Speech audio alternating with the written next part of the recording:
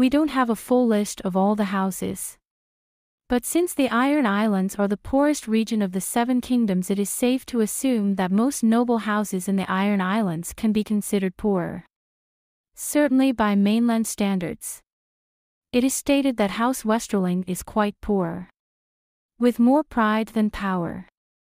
And they won't be the only mainland house which is poor.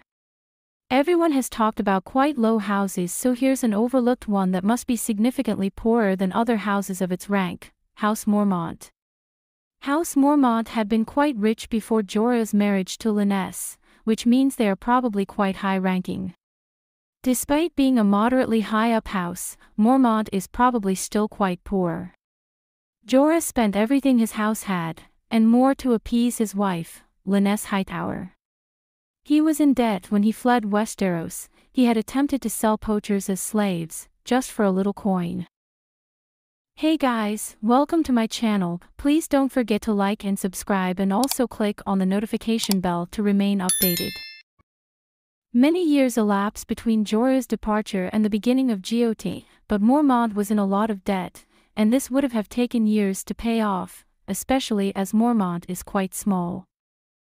So Mormont is probably a lot poorer than other houses of their rank.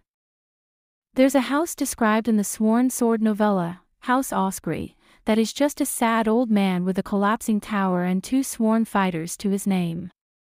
They're the poorest named house, competing maybe with House Baelish during the time of Peter's father, just a house on a strip of rocks. As far as keeps go, I was not impressed by the fingers. They can't even afford proper food. No wonder Tully wasn't going to have Peter marrying his daughter. Yes, Peter appears rich. I bet that is crown money. And his inn, which he started with crown money. But presuming you're referring to the great houses ruling the kingdoms as lords paramount, the poorest is clearly House Greyjoy. They do not sow, and it shows. They live on a few barren islands and fish and pirate for sustenance. They try to play off their destitution as a strength, with their iron price and all, but it's bluster. Another poor house is House Reed. As far as we know, they don't have a maester.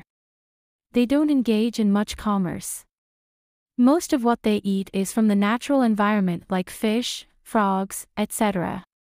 So they are materially poor, though they are self-sufficient. Thanks for watching. Please don't forget to like this video and drop comments. And most importantly, don't forget to subscribe and hit the notification bell so you don't miss anything.